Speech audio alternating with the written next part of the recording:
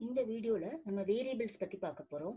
Variable அப்படிங்கிறது சிம்பிளா define பண்ணணும்னா நம்ம ஸ்டோர் பண்ற வேல்யூஸ், ப்ரோக்ராம்ல நம்ம கொடுக்குற இன்புட் வேல்யூஸோ இல்லைன்னா நம்மளுக்கு வர்ற அந்த ப்ராசஸ் பண்ணிட்டு கம்ப்யூட்டர் ப்ராசஸ் பண்ணிட்டு நம்மளுக்கு கொடுக்குற ரிசல்ட்டோ ஏதோ ஒன்று நம்ம ஸ்டோர் பண்ணிட்டு கம்ப்யூட்டர் மெமரியில ஸ்டோர் பண்ணிட்டு மறுபடியும் ப்ரோக்ராம்ல வேணுன்ற இடத்துல நம்ம யூஸ் பண்ணிக்கிறதுக்கு அதுக்கு நம்மளே ஒரு பேர் கொடுத்துக்கலாம் அப்படின்னா நம்மளுக்கு பெர்மிஷன் கொடுத்துருக்காங்க. அந்த மாதிரி யூசர் டிஃபைன் நேம் வந்து நம்ம இஷ்டத்துக்கு நம்ம கொடுத்துக்கிற அந்த பேருக்கு நம்ம வேரியபிள் அப்படின்னு சொல்றோம். ஓகேங்களா?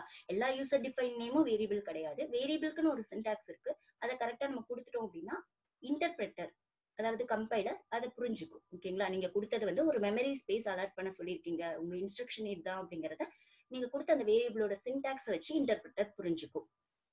போன வீடியோல வந்து நம்ம டேட்டா டைப்ஸ் பத்தி பார்த்ததுக்கு ரீசன் என்னன்னு பாத்தீங்கன்னா, என்னென்ன மாதிரி டைப்ல நம்ம வேல்யூ கொடுக்க முடியும். நம்பர்ஸா கொடுக்கலாம் அப்படின்னா அதுல இன்டீஜரா கொடுக்கலாம், ஃப்ளோட்டா கொடுக்கலாம், காம்ப்ளெக்ஸ் நம்பர்ஸா கொடுக்கலாம், அந்த மாதிரிலாம் பார்த்துட்டு இருந்தோம் இல்லைங்களா? ஸோ நீங்க இந்த மாதிரி டைப்ஸ்ல எல்லாம் கொடுக்கணும்னு பார்த்தோம் போன வீடியோல. இப்ப அந்த அந்த அந்த கொடுக்குற வேல்யூஸை எப்படி ஸ்டோர் பண்ணிட்டு யூஸ் பண்ணிக்கலாம் ப்ரோக்ராம்ல அப்படின்றதுக்காக தான் வேரியபிள்ஸ் பத்தி பாக்குறோம். இதுதான் ரீசன் நம்ம ஏன் இந்த டேட்டா டைப்ஸ் வேரியபிள்ஸ் எல்லாம் பார்த்துட்டு அதுக்கப்புறம் ப்ரோக்ராம்ல ரொம்ப டீட்டெயிலா ப்ரோக்ராம் எழுதுறோம் அப்படின்னா இதெல்லாம் ஃபண்டமெண்டல்ஸ். ஓகேங்களா? அது நம்மளுக்கு புரிஞ்சிருக்கணும். எந்த ஒரு ப்ரோக்ராமிங் லாங்குவேஜ் எடுத்துக்கிட்டீங்கனாலும் இதெல்லாம் இருக்கும். டேட்டா டைப்ஸ் இருக்கும், வேரியபிள்ஸ் இருக்கும். ஸோ டேட்டா டைப்பை சிம்பிளா புரிஞ்சுக்கணும் அப்படின்னா நம்ம கொடுக்க என்னென்ன டைப்ல எல்லாம் வேல்யூஸ் கொடுக்கலாம் இந்த ப்ரோக்ராமிங் லாங்குவேஜ்ல, எந்த மாதிரி வேல்யூஸ் நம்ம ஹேண்டில் பண்ண முடியும் அப்படின்றத டேட்டா டைப்ஸ் பார்த்தா நம்ம புரிஞ்சுக்கலாம். அது மாதிரி நம்ம கொடுக்குற வேல்யூஸை எப்படி எல்லாம் ஸ்டோர் பண்ணிக்கலாம் அப்படின்றதுக்கு நம்ம வேரியபிள் எப்படி டிக்ளேர் பண்ணணும்ன்றத தெரிஞ்சிருக்கணும். பைத்தான்ல வேரியபிளுக்கு வந்து என்ன ஒரு ஸ்பெஷல் ஃபீச்சர்னு பாத்தீங்கன்னா இது வந்து ஆப்ஜெக்டா தான் இருக்கும் வேரியபிள். அப்ப ஜாவால எல்லாம் வேரியபிள் ஆப்ஜெக்ட் இல்லையா? ஜாவாவும் ஆப்ஜெக்ட் ஓரியன்டட் ப்ரோக்ராமிங் லாங்குவேஜ் தானேன்னு சொன்னீங்க அப்படின்னா ஜாவால வந்து ஒரு சில கொஸ்டின்ஸ் ஒரு சில இடத்துல கேட்பாங்க. இது வந்து 100% ஆப்ஜெக்ட் ஓரியன்டான்னு கேட்பாங்க. ஜாவா வந்து 100% ஆப்ஜெக்ட் ஓரியன்ட் கிடையாது, பட் ஃபுல்லி ஆப்ஜெக்ட் ஓரியன்ட். ஏன் 100% ஆப்ஜெக்ட் ஓரியன்ட் கிடையாதுன்னு ரீசன் பாத்தீங்கன்னா அங்க பிரிமிட்டிவ் டேட்டா டைப்ஸ் யூஸ் பண்ணுவோம். இன்ட் ஏ, ஃப்ளோட் பி, இந்த மாதிரி டிக்ளேர் பண்றப்ப அங்க கீவேர்ட்ஸ் யூஸ் பண்ணுவோம் பிரிமிட்டிவ் டேட்டா டைப். அப்ப வந்து அது வேரியபிள் வந்து ஆப்ஜெக்டா வராது. ஆனா இங்க வேரியபிள்ன்றதும் ஆப்ஜெக்ட். அதை நம்ம எப்படி இது ஆப்ஜெக்ட் ஆகுதுன்னா நீங்க ஸ்டோர் பண்றீங்க இல்லையா வேல்யூ, அந்த வேல்யூ வந்து நம்ம ஆல்ரெடி பார்த்துட்டோம். இந்த டேட்டா டைப்ல எல்லாம் எல்லாமே கிளாஸஸ்ன்றதை நம்ம பார்த்தோம் டேட்டா டைப் வீடியோல, பைத்தான் டேட்டா டைப்ஸ்ன்ற வீடியோல. அப்பயே உங்களுக்கு புரிஞ்சிருக்கும். அந்த இந்த நம்ம வேரியபிள் டிக்ளேர் பண்ணோம்னாலே அதுவே அந்த நீங்க கொடுத்த அந்த ஸ்டோர் பண்றீங்க இல்லையா? இப்ப நான் ஒரு இன்புட் கொடுக்குறேன்னா அந்த இன்புட்டோட வேல்யூ என்னவோ, இப்ப நான் ஒரு இன்டீஜர் வேல்யூ கொடுக்குறேன், ஒரு 55, 66 இந்த மாதிரி ஏதோ ஒரு நம்பர் கொடுக்குறேன் அப்படின்னா அது இன்டீஜர் டைப்ல வருது அப்படின்னா அந்த இன்டீஜர் கிளாஸ்க்கு கீழே அந்த வேரியபிளை எடுத்துக்கும், ஒரு ஆப்ஜெக்டா எடுத்துக்கும். அப்ப நான் எப்பெல்லாம் அந்த வேரியபிள் ப்ரோக்ராம்ல யூஸ் பண்றேனோ அப்பெல்லாம் அந்த கிளாஸஸ் நான் ஆக்சஸ் பண்றேன். அப்ப ஆப்ஜெக்டை வச்சு ஒரு கிளாஸ் நம்ம ஆக்சஸ் பண்றோம் அப்படின்னாலே அது ஆப்ஜெக்ட் ஓரியன்டட் ப்ரோக்ராமிங் தானே. ஓகேங்களா? ஸோ அதுதான் வந்து பைத்தான்ல இது ஒரு ஸ்பெஷல் ஃபீச்சர். பைத்தான்ல வேரியபிள்ஸும் இங்க ஆப்ஜெக்ட் தான். சரிங்களா? அதனாலதான் இது வந்து ஆப்ஜெக்ட் ஓரியன்டட் ப்ரோக்ராமிங். ஈவன் நம்ம ப்ரொசீஜர் எல்லாம் எழுதினாலும் ஓகேவா. இன்னும் நம்ம இதை டீட்டெயிலா படிப்போம். கிளாஸஸ் அண்ட் ஆப்ஜெக்ட்ஸ் பத்தி ஊப்ஸ் கான்செப்ட்ல இன்னும் டீட்டெயிலா படிப்போம். இதுதான் ரீசன். ஆப்ஜெக்ட்னு சொல்றதுக்கு எப்ப வந்து இது நீங்க வேரியபிள் வந்து டிக்ளேர் பண்ணீங்கனாலும் இது வந்து டைனமிக் டைப்ல தான் இங்க இருக்கு வேரியபிள். ஓகேங்களா? நம்ம கொடுக்குற வேல்யூ என்னவோ ரன் டைம்ல நம்ம வேல்யூ வாங்குறோம் அப்படின்னா டைனமிக் டைப்னா ரன் டைம்ல நீங்க கொடுக்குற இன்புட். அப்படி வாங்குறப்போ அதோட வேல்யூ நீங்க என்ன கொடுக்குறீங்களோ, இன்டீஜர்ல கொடுத்தா இன்டீஜர் கிளாஸ்க்கு கீழே வரும், ஃப்ளோட்ல கொடுத்தீங்கன்னா ஃப்ளோட்ன்ற டேட்டா டைப் கிளாஸ்க்கு கீழே வரும். ஓகேங்களா? நம்ம என்ன வேல்யூ கொடுக்குறோமோ அதை பொறுத்து அதுவே டைனமிக்கா அந்த வேல்யூவோட டைப்பை எடுத்து அந்த கிளாஸ்க்கு கீழே அது கொண்டு வந்துடும். எனிவே இங்க வந்து வேரியபிள் வந்து ஆப்ஜெக்டா தான் இது கன்சிடர் பண்ணுது. இதை எப்படி டிக்ளேர் பண்ணணும் பைத்தான்ல அப்படின்னு பாத்தீங்கன்னா நம்ம கொடுக்க போற நேம் வந்து லெஃப்ட் சைட்ல இருக்கணும். வேரியபிள் நேம் வந்து left side, first variable name. அதுக்கப்புறம் ஈக்குவல்ஸ்ன்றது அசைன்மெண்ட் ஆபரேட்டர். எப்பயுமே அசைன்மெண்ட் ஆபரேட்டர் கொடுக்கறப்ப ஞாபகம் வச்சுக்கோங்க, நீங்க கொடுக்க போற வேல்யூ ரைட் சைட்ல கொடுத்துருக்கணும். ஏன்னா assignment operator ever assigns from right to left. ஓகேங்களா? இப்ப மேத்தமெட்டிக்ஸ் எல்லாம் எழுதுவீங்க x = 10 அப்படின்னு தான் நம்ம எழுதுவோம் இல்லைங்களா? அப்ப வந்து இங்கேயும் அதே மாதிரிதான் ரைட் சைடு வேல்யூ கொடுத்துக்கோங்க. லெஃப்ட் சைட்ல எந்த இடத்துல நீங்க என்ன நேம்ல அதை நீங்க ஸ்டோர் பண்ணி வைக்கணும் ப்ரோக்ராம்ல அப்படின்றத வேரியபிள் நேமை வந்து நீங்க லெஃப்ட் சைடு கொடுத்துக்கோங்க. இப்போ எக்ஸாம்பிளுக்கு இங்க நான் நம்மனு ஒரு வேரியபிள் டிக்ளேர் பண்றேன், ஒரு ப்ரோக்ராம் எழுதுறேன்னு வச்சுக்கோங்களேன். அதுல ஒரு லைன் வந்து அந்த வேரியபிள் டிக்ளரேஷன் நடக்குது. இப்போ நான் வந்து சின்டாக்ஸ் ஃபாலோ பண்ணோம் இல்லையா? சின்டாக்ஸ் வந்து வேரியபிள் நேம் ஈக்குவல்ஸ் வேல்யூ. இப்போ இந்த நம்மன்றது நான் கொடுத்த வேரியபிள் நேம், இந்த 11ன்றது நாங்க ஸ்டோர் பண்ண சொன்ன வேல்யூ. ஓகேங்களா? So num is a variable name, 11 is a stored value அப்படின்னு வச்சுக்கோங்க. இது இப்பயே ஸ்டோர் பண்ணிருமா அப்படின்னு கேட்டீங்கன்னா இப்ப கிடையாது.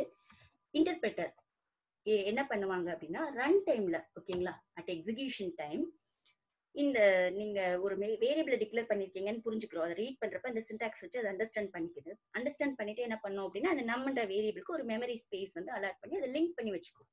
ஓகேங்களா? இப்போ இது லிங்க் பண்ணி வச்சிருக்க அட்ரஸ் வந்து பாத்தீங்கன்னா FFF4 ஒரு எக்ஸாம்பிளுக்கு சொல்லியிருக்கேன். இங்க FFF4ன்னு ஒரு அட்ரஸ் வச்சுக்கோங்களேன். ஹெக்ஸாடெசிமல்ல கொடுத்துருக்கேன். இது வந்து நீங்க ஐடின்னு ஒரு ஃபங்க்ஷன் இருக்கு, பில்டின் ஃபங்க்ஷன் இருக்கு. அதை யூஸ் பண்ணி கூட நீங்க பாத்துக்கலாம்.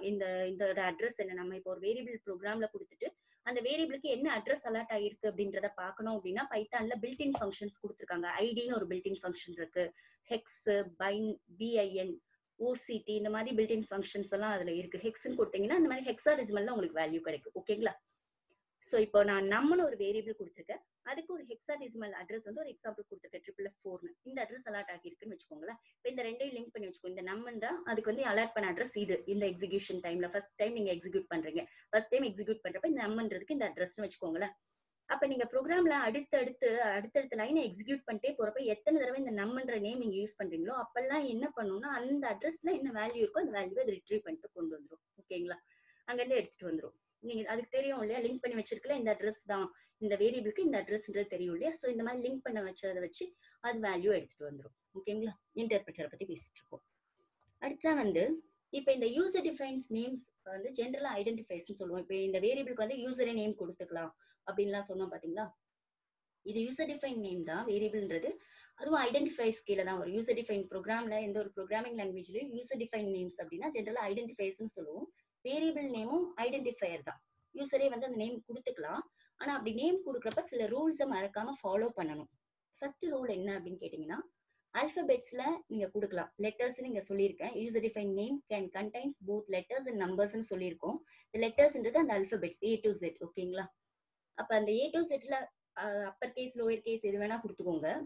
நம்பர்ஸ்ல நீங்க என்ன வேணா கொடுக்கலாம். அந்த நம்பர்ஸை வச்சு ஸ்டார்ட் பண்ணிடக்கூடாது இந்த வேரியபிள் நேம். ஓகேங்களா? வேரியபிள் நேம் வந்து அல்பா நியூமெரிக்கா இருக்கலாம். அல்பபெட்ல ஆரம்பிச்சுட்டு அப்புறமா நீங்க நம்பர்ஸ் பின்னாடி கொடுத்துக்கலாம், அல்பபெட்க்கு அப்புறமா கொடுத்துக்கலாம். ஆனா ஆரம்பிக்கிறதே அந்த வேரியபிள் நேம் வந்து நம்பர்ல ஆரம்பிச்சிடக்கூடாது. ஸ்பெஷல் கேரக்டர்ஸ் பாத்தீங்கன்னா அண்டர்ஸ்கோர் தவிர வேற எந்த ஸ்பெஷல் கேரக்டரும் யூஸ் பண்ணக்கூடாது. ஈவன் ஸ்பேஸ் கூட யூஸ் பண்ணக்கூடாது. இப்ப நான் வந்து ஃபர்ஸ்ட் நேம் அப்படின்னு ஒரு வேரியபிள் நேம் கொடுக்குறேன். ஃபர்ஸ்ட்ன்றது ஒரு வேர்டு, நேம்ன்றது இன்னொரு வேர்டு. ஃபர்ஸ்ட் நேம் அப்படிங்கிறது அப்ப நான் ஸ்பேஸ் விட்டு பிரிச்சு எழுதலாமா அப்படின்னு கேட்டீங்கன்னா அப்படி எழுதக்கூடாது. ஏன்னா அதுவும் ஒரு ஸ்பேஸும் வந்து ஒரு ஸ்பெஷல் கேரக்டர் தான். பைத்தான்ல என்ன சொல்லிட்டாங்க, அண்டர்ஸ்கோர் தவிர வேற எந்த ஸ்பெஷல் கேரக்டரும் நீங்க ஐடென்டிஃபைஸ்க்கு யூஸ் பண்ணக்கூடாது, யூசர் டிஃபைன் நேம்க்கு யூஸ் பண்ணக்கூடாதுன்னு சொல்லியிருக்காங்க. ஸோ நீங்க அந்த ஸ்பேஸ் விட்டுட்டீங்கன்னா என்ன ஆயிடும் அப்படின்னா, இப்ப சின்டாக்ஸ் என்னது, வேரியபிளுக்கு variable name equals value. Interpreter வந்து அதை ரீட் பண்றப்போ வேரியபிள் நேம்க்கு அப்புறம் இன்னொரு வேர்டு இடையில வந்த மாதிரி கன்சிடர் பண்ணிட்டு அது என்னன்னு அதுக்கு புரியாம போயிடும். வேரியபிள் நேம் அதுக்கப்புறம் ஈக்குவல்ஸ் அப்புறம் வேல்யூ இருக்கணும். நீங்க ஃபர்ஸ்ட் அதுக்கப்புறம் நேமுக்கும் ஃபர்ஸ்ட் இடையில ஸ்பேஸ் விட்டுட்டீங்கன்னா அது கன்ஃபியூஸ் ஆயிடும். அப்ப எரர் வந்துடும் உங்களுக்கு. ஸோ அதனால ஞாபகம் வச்சுக்கோங்க. அப்படி நீங்க மோர் தென் ஒன் வேர்டு வர்றப்போ அண்டர்ஸ்கோரை வச்சு அதை ஸ்பிளிட் பண்ணி காமிச்சுக்கலாம் ரீடபிள் ஃபார்ம்ல. ஆனா அப்படிதான் கட்டாயமா அப்படி மோர் தென் ஒன் வேர்ட்ஸ் யூஸ் பண்ணணுமா, ஃப்ரெண்ட்லேயே நான் கொடுக்கக்கூடாதுன்னு கேட்டீங்கன்னா கொடுத்துக்கலாம். பட் அவங்க சஜஸ்ட் பண்ணது மல்டிபிள் வேர்ட்ஸ் வர இடத்துல அண்டர்ஸ்கோர் வேணா யூஸ் பண்ணிக்கோங்கன்னு சொல்லியிருக்காங்க. இப்போ ஒரு சிம்பிள் அடிஷன் ப்ரோக்ராம் வந்து நம்ம ஸ்டாட்டிக் இன்புட்டை வச்சு பார்க்கலாம். ஸ்டாட்டிக் இன்புட்ன்றது நம்ம கொடுக்க போற வேல்யூவை, இன்புட் வேல்யூவை ப்ரோக்ராம்லயே நம்ம எழுதுற கோடிங் எழுதுறோம் இல்லைங்களா, அங்கேயே நான் சொல்லிடுறேன்னு வச்சுக்கோங்களேன். இப்போ இந்த இடத்துல வந்து 1255 இங்கேயே நான் சொல்லிட்டேன். ஏல இந்த மெமரியில நான் என்ன வேல்யூ ஸ்டோர் பண்ண போறேன்றதை நான் இங்கேயே சொல்லிட்டேன் இல்லைங்களா. நான் ப்ரோக்ராம் ரன் பண்றப்ப சொல்லலை, இங்கேயே சொல்லிட்டேன். இப்போ இதே நான் ரன் பண்றப்ப சொன்னா அந்த இன்புட் வந்து டைனமிக் இன்புட். இந்த மாதிரி ப்ரோக்ராம்லயே நான் input கொடுத்துட்டேன்னா static input. Static இன்புட்க்கும் dynamic இன்புட்க்கும் என்ன டிஃபரன்ஸ் அப்படின்னு கேட்டீங்கன்னா, இது வந்து ஃபிக்ஸ்டு வேல்யூ, இந்த லிட்ரல் வேல்யூ கூட சொல்லுவோம். ஓகேங்களா? இப்போ இந்த ஃபிக்ஸ்டு வேல்யூஸ்ன்றதை நீங்க மாத்தணும்னு நினைச்சா ரன் டைம்ல மாத்த முடியாது, மறுபடியும் இந்த கோடிங்க்கு வந்து தான் நீங்க மாத்தணும். ஆனா டைனமிக் இன்புட்ன்றது அப்படி இல்லை இல்லையா, ரன் டைம்ல தான் நம்ம வேல்யூ வாங்க போறோம். அப்ப நம்ம என்ன இன்புட் அங்க கொடுக்கணும்னு நினைக்கிறோமோ வேற இன்புட்ஸ் நம்ம மாத்தி கொடுக்கலாம். ஓகேங்களா? டைனமிக் இன்புட்ல வந்து நம்ம இன்புட் ஃபங்க்ஷன் அப்படின்னு ஒரு பில்டின் ஃபங்க்ஷன் யூஸ் பண்ணிக்க போறோம் டைனமிக் இன்புட் ரீட் பண்றதுக்கு.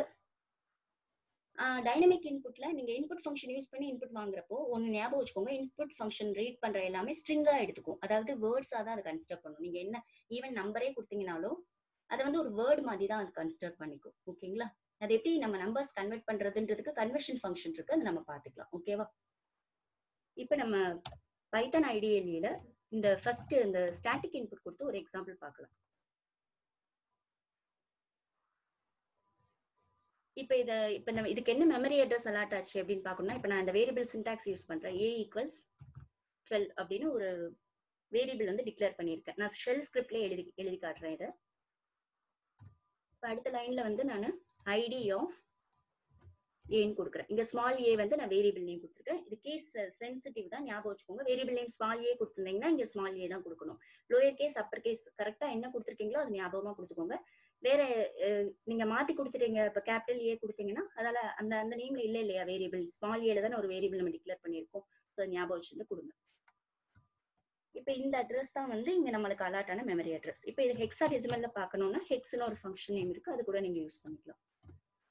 இது வந்து இதோட அலாட்டட் மெமரி அட்ரஸ். இந்த ஏன் நம்ம ஒரு வேரியபிள் டிக்ளேர் பண்ணுவோம் இல்லையா, இதோட அலாட்டட் மெமரி அட்ரஸ். இங்கே கூட கோட் எழுதலாம். நம்ம வந்து ஒரு ஃபைல்ல தனியா ஒரு நிறைய மல்டி லைன்ஸ் வரப்போ ஃபைல்ல எழுதினா ஈஸியா இருக்குன்றதுக்காக ஒரு நியூ ஃபைல் எடுத்துக்கிறோம்.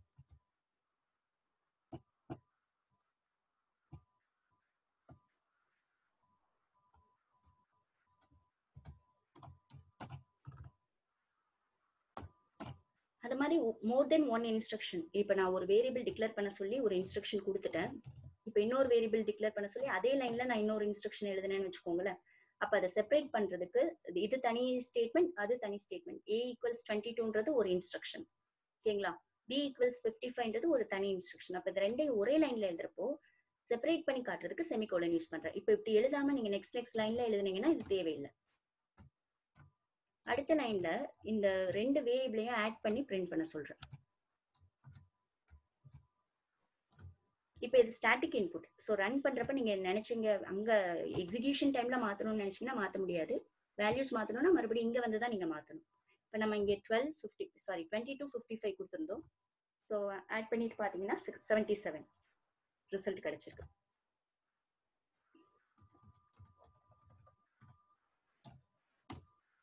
இப்போ நான் வேல்யூ மாத்தணுன்றதுக்காக ப்ரோக்ராம்ல வந்து மாத்துறேன். ஏன்னா அங்க மாத்த முடியாது இல்லையா, ஸ்டாட்டிக்கா கொடுத்துட்டதால. இப்போ மறுபடியும் ரன் பண்றோம். 75 எங்க நான் 2 ரெடியூஸ் பண்ணேன் இல்லைங்களா, இங்க ஃபர்ஸ்ட் 22 கொடுத்துருந்தேன், இப்போ 20. சரி, இப்போ இதே வந்து இப்போ வந்து நான் இதே வந்து ரன் டைம்ல வாங்கிக்கலாமா அப்படின்னு கேட்டீங்கன்னா அதுக்கு இன்புட்ன்ற பில்ட்-இன் ஃபங்க்ஷன் யூஸ் பண்ணுங்க. இந்த ஃபங்க்ஷன் வந்து கர்சர் அங்க வெயிட் பண்ணும். இப்போ உங்களுக்கு இப்போ நான் ரன் பண்றேன் இந்த ப்ரோக்ராம், பாத்தீங்கன்னா புரியும். இப்போ கர்சர் வந்து இங்க பிளிங்க் ஆயிட்டு இருக்கு இல்லையா, இது வந்து நீங்க கொடுக்க போற கீபோர்ட்ல இருந்து நீங்க என்ன வேல்யூ கொடுக்குறீங்களோ அது ரீட் பண்றதுக்கு வெயிட் பண்ணுது. இப்போ நான் 56ன்னு ஒரு வேல்யூ கொடுத்துருக்கேன். இப்போ நான் இதை கொடுத்துட்டு என்டர் அடிக்கிறப்ப என்ன ஆகும்னா ஃபர்ஸ்ட் இன்புட் ஃபங்க்ஷனை வாங்கிட்டு யார்கிட்ட அசைன் பண்ணிச்சு, ஏன்ற இந்த வேரியபிள்ல அசைன் பண்ணுது இல்லைங்களா. அது மாதிரி செகண்ட் இன்புட் ஃபங்க்ஷன் வந்து B ல அசைன் பண்ணுது, ஓகேங்களா. அப்ப நான் இங்க ஒன்ஸ் என்டர் அடிச்சோம்னா இப்போ A ல அசைன் ஆயிடுச்சு 56ன்ற வேல்யூ. அடுத்து 33ன்னு ஒரு வேல்யூ கொடுக்குறேன்.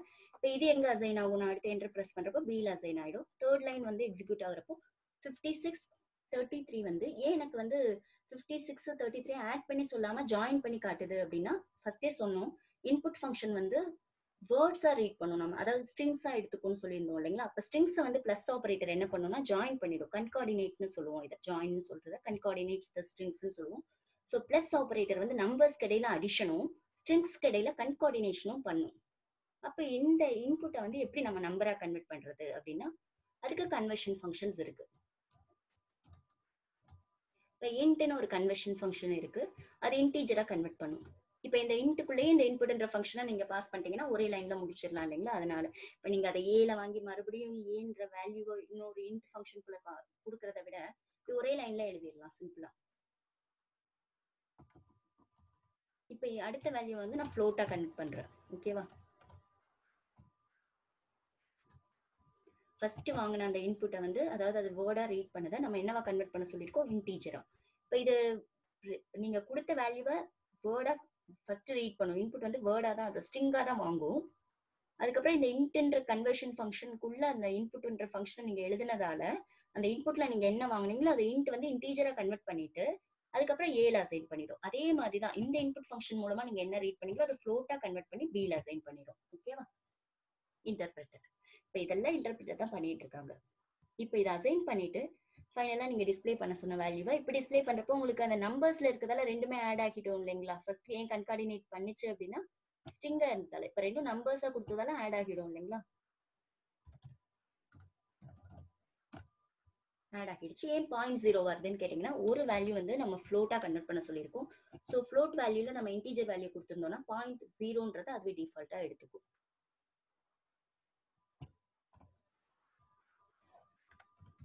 இப்போ நான் வேற இன்புட் கொடுக்குறேன். டைனமிக் இன்புட்ன்றதால நம்ம வேணுன்ற இன்புட் வாங்கிக்கலாம் இல்லைங்களா? இப்போ இதில் ஃப்ளோட் வேல்யூவாக கொடுத்துருக்கேன், பாயிண்ட் வச்சு எழுதியிருக்கேன் ரெண்டாவது வேல்யூ. இப்போ நம்ம என்ன எழுதிருக்கோமோ இந்த டெசிமல் பாயிண்ட், எத்தனை பாயிண்ட் டெசிமல் பாயிண்ட்க்கு அப்புறம் எத்தனை டிஜிட்ஸ் கொடுத்துருக்கோமோ அந்த டிஜிட்ஸ் அதை எடுத்துருக்கோம். ஓகேவா? இப்போ இதே வந்து இந்த இடத்துல இங்கே இன்புட் வாங்குறப்ப ஏதாவது ஸ்ட்ரிங் கொடுத்துக்கணும். இப்போ எனக்கு இந்த இடத்துல வந்து ஏவோட வேல்யூ வாங்கணும் அப்படின்னு காமிக்கணும்னா ஸ்ட்ரிங் எப்பயுமே நம்ம கொட்டேஷன்ஸ்ல கொடுப்போம் இல்லைங்களா? Single quotation R double quotation use பண்ணிக்கலாம். இந்த இடத்துல ஏவோட வேல்யூ வாங்க போறேன் அப்படின்னா இந்த மாதிரி கொடுத்துக்கலாம். அடுத்த லைன்ல வந்து பியோட வேல்யூ வாங்குறேன். எதுக்குன்னா ஜஸ்ட் நம்ம அங்க என்ன இன்புட் வாங்க போறோம், வெறுமனா கர்சர் வந்து பிளிங்க் ஆயிட்டு இருந்தா எதுக்கு நம்ம சில நேரம் நம்ம என்ன இன்புட் அந்த இடத்துல வாங்கணும் நிறைய லைன் ஆஃப் கோட் எழுதுறப்போ கொஞ்சம் ஞாபகம் வச்சுக்கிறது கஷ்டம். அதனால இந்த மாதிரி நம்ம கொடுத்து வச்சா நமக்கு தெரியும் இது வந்து ஏவோட வேல்யூ வாங்குறதுக்காக வெயிட் பண்ணுது, அடுத்து இது வந்து பியோட வேல்யூ வாங்குறதுக்கு வெயிட் பண்ணுதுன்றது நமக்கு தெரியும். அந்த மாதிரி ஐடென்டிஃபிகேஷனுக்காக நம்ம அங்க இந்த மாதிரி கொடுத்து வச்சுக்கலாம். ஓகேவா? ரிசல்ட் வரப்போ உங்களுக்கு டிஸ்பிளே பண்ணணும்னா இங்க பிரிண்ட் ஃபங்க்ஷனுக்குள்ள போயிட்டு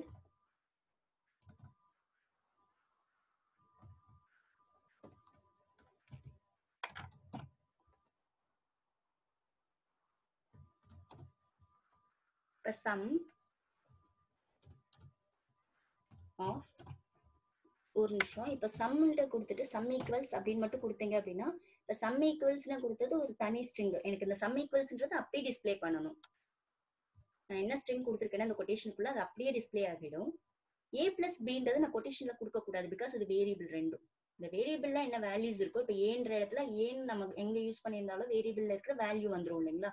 ஏக்கு நம்ம என்ன வேல்யூ கொடுக்குறோமோ அந்த வேல்யூவும் பிக்கு நம்ம என்ன வேல்யூ கொடுக்குறோம் அந்த வேல்யூவும் இங்க ஆட் ஆகிடும். ஆட் ஆகிட்டு ஃபர்ஸ்ட் நம்ம சம் ஈக்குவல்ஸ்னு பிரிண்ட் பண்ண சொன்னோம் இல்லைங்களா? அந்த ஸ்ட்ரிங்கை பிரிண்ட் பண்ணிட்டு இந்த ஆட் பண்ண வேல்யூ அதுக்கப்புறமா நமக்கு டிஸ்பிளே பண்ணும். இப்போ அவுட்புட் பார்த்தா புரியும்.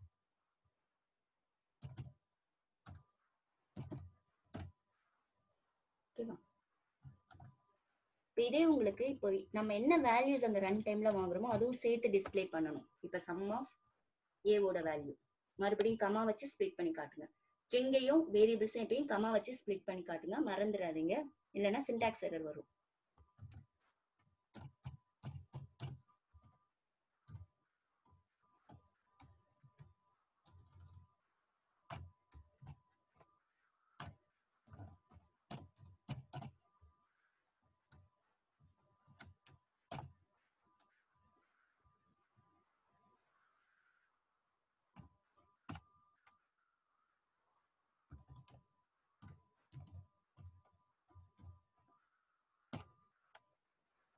இப்போ நம்ம என்ன ஏ வேல்யூ ரன் டைம்ல வாங்கினோமோ அந்த வேல்யூவை ரீட் பண்ண முடியும், பிகாஸ் நம்ம அங்கே ஏன்ற வேரியபிள் நேம் கொடுத்துருந்தோம்.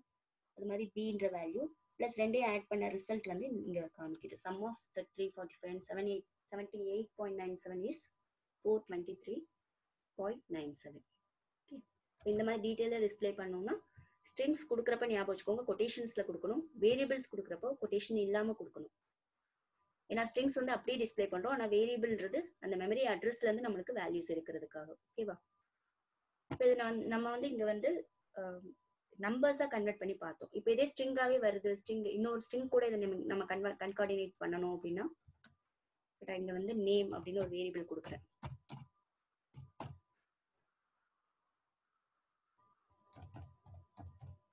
இன்புட் என்ற பில்ட்-இன் ஃபங்க்ஷன் மூலமா இங்க அவங்களோட யூசரோட நேம் வந்து நம்ம கேட்கிறோம், என்டர் யுவர் நேம் அப்படின்னு கேட்கிறோம். ஓகேங்களா? இப்போ யார் நம்ம அப்ளிகேஷன் ரன் பண்றாங்களோ, எந்த யூசர் வந்து நம்ம அப்ளிகேஷன் ரன் பண்றாங்களோ அவங்க நேம் வந்து நம்ம என்டர் பண்ண சொல்றோம். அவங்க நேம் என்டர் பண்ணோம்னா ஒரு வெல்கம் மெசேஜ் அவங்களுக்கு பிரிண்ட் பண்ணி காட்டணும்னு நினைக்கிறீங்க. So print. இப்போ வெல்கம்ன்றது டிஃபால்ட்டா அங்க டிஸ்பிளே ஆக வேண்டிய மெசேஜ். ஆனா நேம் வந்து எந்த யூசர் நம்ம அப்ளிகேஷன் ரன் பண்றாங்களோ அந்த யூசரோட நேம். ஓகேங்களா? அடுத்து வர வேண்டியது. ஸோ என்ன பண்ணணும்னா ஈவன் தோ இது ஸ்ட்ரிங்கா இருந்தாலும் இது ஸ்டாட்டிக் ஸ்ட்ரிங், இது வந்து நம்ம இங்க என்ன கொடுத்துக்கோ அது அப்படியே டிஸ்பிளே ஆகும். ஆனா நேம்ன்றது ரன் டைம்ல அந்த யூசரோட நேம் என்னவோ அது இங்க வரணும். அப்போ வேரியபிள் நேம் தானே நம்ம இங்க கொடுக்கணும். ஏன்னா இது ரன் டைம்ல வாங்குற வேல்யூ, யூசர் அவங்க நேம் என்ன கொடுக்குறாங்களோ அந்த இடத்துல டைப் பண்றாங்களோ அதை அப்படியே ரீட் பண்ணி இன்புட் ஃபங்க்ஷன் நேம்ன்ற வேரியபிள் அசைன் பண்ணிடும். அதுக்கப்புறம் இந்த பிரிண்ட் ஃபங்க்ஷன் வந்து வெல்கம்ன்ற மெசேஜ் ஸ்டாட்டிக்காவே நம்ம அப்படியே ஃபிக்ஸ்டு வேல்யூவா கொடுத்துரும். இந்த வெல்கம்ன்ற ஸ்ட்ரிங் அப்படியே டிஸ்பிளே பண்ண சொல்லிட்டோம். நேம் மட்டும் அங்க என்ன நேம் நம்ம வாங்கி இன்புட் ஃபங்க்ஷன் மூலமா ரீட் பண்ணி நேம்ல அசைன் பண்ணி வச்சிருக்கோமோ அந்த நேம்ன்ற அட்ரஸ்ல இப்ப என்ன இருக்கோ அதுல இருக்க வேல்யூ. ஓகேவா? அவுட்புட் பார்த்தா புரியும்.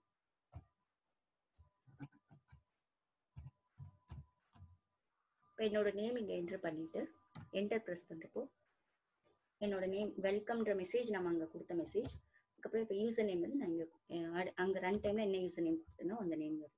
மறுபடியும் இந்த ப்ரோக்ராம் நான் ரன் பண்ணிட்டு வேற யூசர் நேம் கொடுக்குறேன்.